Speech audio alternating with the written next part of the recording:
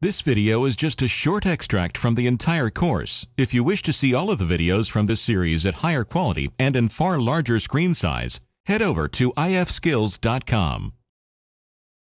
Now, moving right along, no pun intended, we're going to take a look at the rolling edit tool, which is a little bit different from the ripple edit tool, and it's going to take a little bit of conversation to get your mind around how this works. It's not quite so straightforward, but it does serve a very useful purpose when the length of your project is very important, yet the content has a lot of leeway. You got a lot of headroom in terms of where you put your edits and so on, like general crowds or nature scenes or things that don't have in and out points dictated by conversation and occurrences within your subject matter and so on.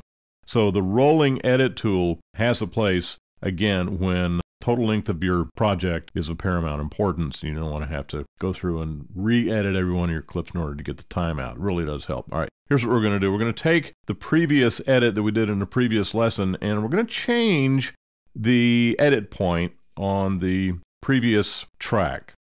Now, here's what it sounded like before. You and Kurt and Kathy, get your guys and get out of here. You know what to do?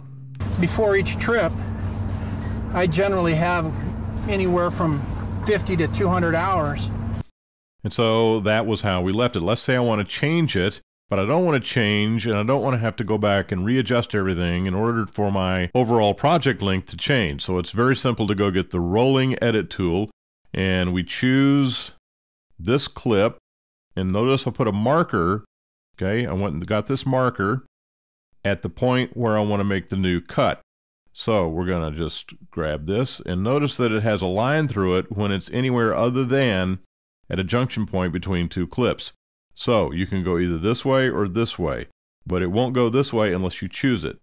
So we're going to choose this clip, left click, hold it down, and we're going to back up to this point. And again, notice how that it snaps into place.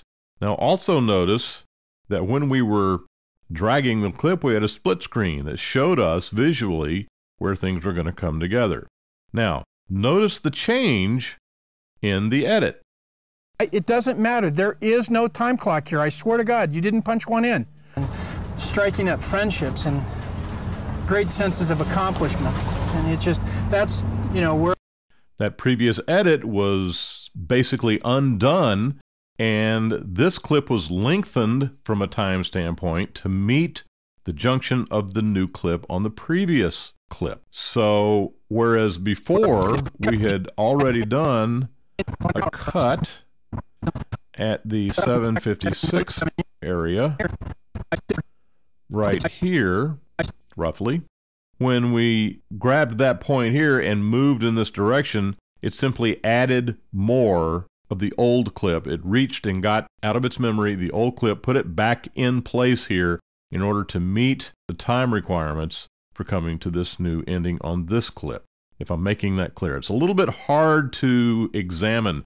The best thing to do is look at generic crowd or nature scenes and things that don't have exacting in and out points. And if you want to change the length of the scene in the ocean and maybe go to the length of the scene into a forest area where in and out points are not crucial, you can do that very, very easily with the rolling edit tool. So let's listen to how this now sounds. take a nap. It doesn't matter. There is no time clock here. I swear to God, you didn't punch one in. Striking up friendships and great sense. So if we then want to go back to our previous spot, we come over here to 356, and then we produce a marker right there. And we get our tool, and notice it snaps into place. We let go, and then it reattaches the old, previously discarded timeline on this clip and puts it back, so that the overall length of your project is not affected. And that's why it's called rolling, because it rolls along the timeline and does not change the length of the overall project. Takes practice. Come in, practice with it, and then sooner or later you get that aha moment. It's not an easy tool to understand when you first look at it, and you're probably sitting there right now kind of scratching your head going, huh?